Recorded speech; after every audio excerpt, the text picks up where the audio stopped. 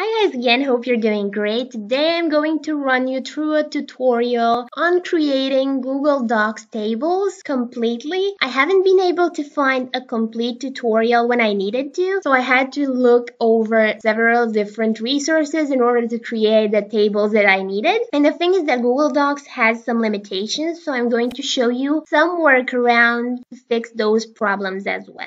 Now to get started, you're just going to insert your first table. Don't worry too much about the number of columns and rows that you're going to have for your table because you can add these after you've created it. So I'm just going to go with 2 rows and 2 columns for now. Now obviously to change the size of your columns and rows, you're just going to drag the lines according to your needs. Then if you want to add some more rows, you're just going to click on the row below or above which you want to add a new row. Then click right, insert row above if you want the row to be added on top of the row you've clicked, or insert row below if you want it to appear below. I'm just going to add some more for now. And the similar is valid for your columns. So you're going to click on the column next to which you want to add your new column. Click right, insert column to the left, or insert column to the right. Now I don't need these right now, so I'm just going to remove some by clicking on the one which I want to remove. Then click right, delete column, and I'm going to delete another one. And now I'm just going to change my size again so that it looks okay. And then again, the similar is valid for deleting rows as well. Now, if you look at this table, you'll notice that the first row is much smaller in height than the others. To fix this, you're just going to click right anywhere on the table and click on distribute rows. And the similar is valid for columns as well. So if you want your size to be equal, click right, distribute columns, and everything will be equalized. Now to merge cells, you're just going to select the cells you want to merge. Click right and simply click on merge cells and they will be merged. I'm also going to merge this one. Add some more rows. But I want these to have 2 distinct columns, so I'm going to select it and click on unmerge cells. Now the issue I've had with Google Docs is that I cannot move the columns from one area without the line from the columns from the other area to move as well. So I can't move these two, for example, without the ones above moving as well. Now, one solution for this would be to create the table first in another editor. Now, if you know any other way of fixing this, please let me know because I couldn't find any resource for this. Now, a way of creating this correctly is to go to another text editor and create your table there. However, just go with 1 column. Add the number of rows that you need, and for your columns you're going to draw them. So you're going to select the draw table option and then just draw your lines wherever you need them to be. And I've created this just to show you how it actually works. You're going to select your table, copy it, and then go to Google Docs, and now you are going to be able to move everything the way you want it to be. So I do recommend that you first build your base in another editor if you want more detailed tables. Now another issue I've had, but it's kind of inevitable, is that if I now want to add another column, it will be added to the entire table. So you need to go and merge everything again. Now for the editing part, I'm just going to add some data to the table. Insert some more rows, edit the sizing so that it's varied. And then you're just going to continue editing your table the way in which you would with normal text. And then maybe add some more rows. Notice here that the row I'm adding is the same size as the one I've clicked on when I wanted to add the new row. And just to see how this works for columns as well, I'm going to make this column smaller and add a new column. And you'll see that it's the exact size. Now to add some color to your table, you're going to click on the box that you want to edit. Click right.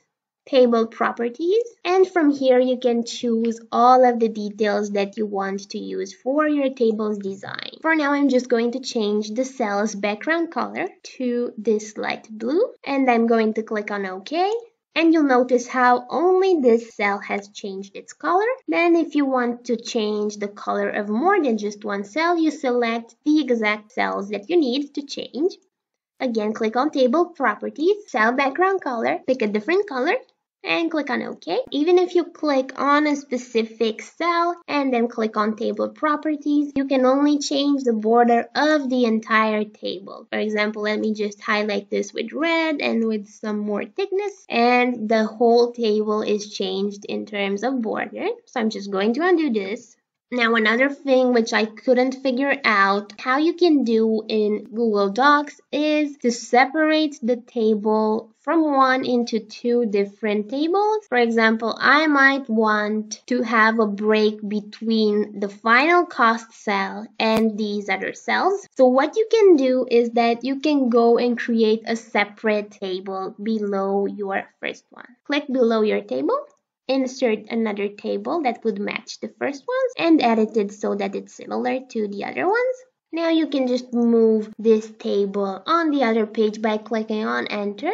And you've got yourself two similar tables between which you can add some text. And I'm also going to use this second table to show you some of the other ways in which you can format the text that you have in a single cell. So let's say this is your text. You're going to select the cell, click right, click on Table Properties, and then opt for where your writing needs to be in that specific cell. For example, if you want it at the bottom, you're going to select this and your text will be automatically moved there. And the same goes for the entire table, as you can align it according to your exact needs. For example, you can center the table so that it's exactly on the center of your page. And then you can also work with the table's dimensions by inserting the exact centimeters that you need for your columns width and the minimum row height and also the cell padding. For example, if you want to select these, click on right, Table Properties, select a larger cell padding, click on OK, and all of the cells you've selected will automatically be changed to that padding. Now, the last thing that I want to show you is the fact that you might see this little arrow in the corner of each cell, and this is basically used if you want to select a specific side of that table, for example, the one on top. And once you've selected it either through this option or just by simply clicking on it, you have some other ways of editing your border. And if you remember, I've shown you how you can edit the border of the entire table, but by simply selecting the side which you want to edit and then working with maybe the width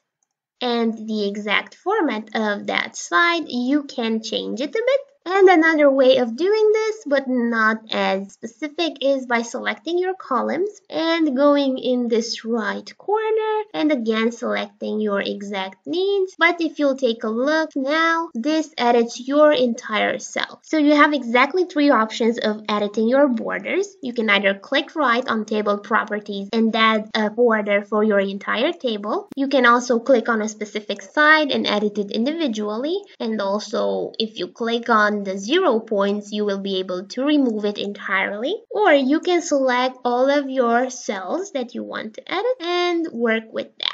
So now if you want to delete this mess in terms of border, you can just go to Table Properties, click on 0 points, OK, and you've got a table with no borders. And then to get your border back, you're just going to go to Table Properties again, select maybe 1 point for your table's border, click on OK, and you'll get your border back. However, the sides that you have edited individually will remain the same, as you can see from this dotted side. And what you can do is that you can just select it to be like the other ones. Now, this would be about all for today. If you know any way of editing your table's columns without the line moving in the entire table, just let me know. Now, one solution would be to create two different tables like I did here. And if you'll take a look, moving one column from one table won't change the other columns from the other table. So let me know if you know any other fix for this. Have a nice day. Stay tuned for more tutorials. Don't forget to subscribe and see you soon.